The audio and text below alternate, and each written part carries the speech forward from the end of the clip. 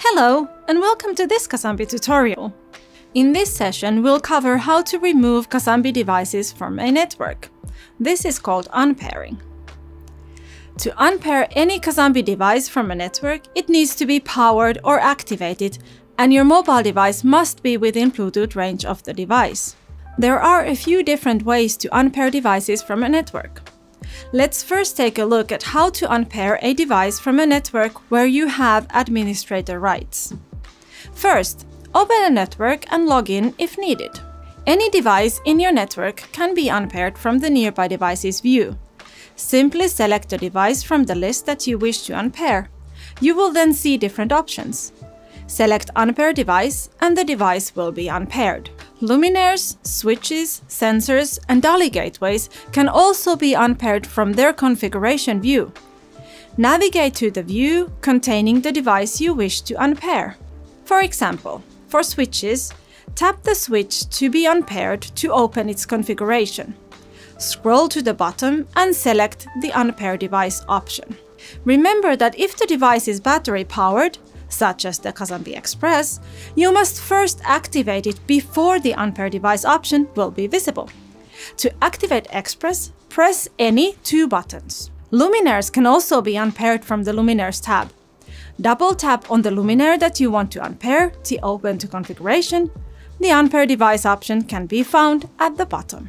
In edit mode, you can unpair a luminaire by tapping the X in corner of the luminaire icon. Next, we'll cover how it is possible to unpair a device from a network to which you do not have access rights. For example, this may be needed if you've deleted a device from your network when it wasn't powered, or if a supplier has forgotten to unpair the device after their production testing. When powered and within Bluetooth range, these devices will appear in the Nearby Devices view as paired.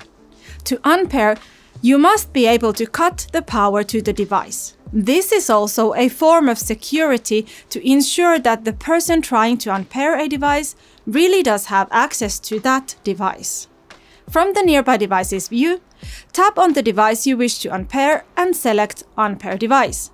In the unpairing view, tap on Start and an orange bar will start moving across the screen. Switch the power to the device off and on during the time it takes the bar to move across the screen. If unpairing fails, then try again.